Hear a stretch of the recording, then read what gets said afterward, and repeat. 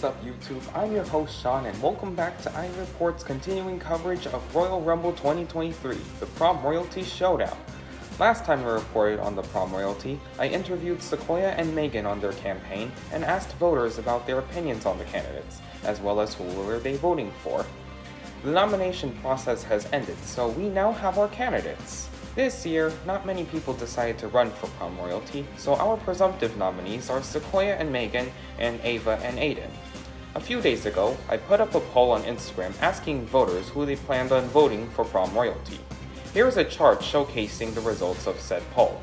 A sample size of 33 students were surveyed, answering the question, who will you vote for Prom Royalty?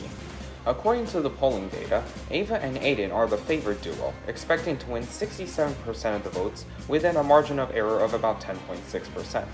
Sequoia and Megan trail behind at 24%, while 9% of voters would choose another candidate.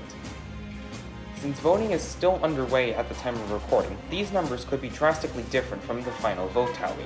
To vote for who you want to win Prom Royalty, students are advised to go to a link shared by the school's administration. All students at school should check their emails for the voting form. Alternatively, I will link the voting form in the description below.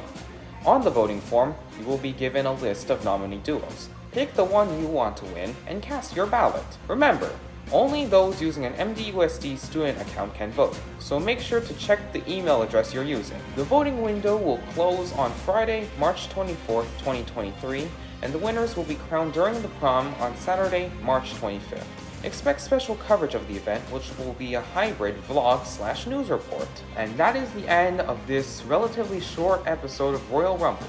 Good luck and Godspeed to our finalists. If you enjoyed the video, please comment, like, and subscribe, and don't forget to hit the bell so you don't miss a future video. This is Sean, reporting for a special edition of iReport, and I'll see you on the trail.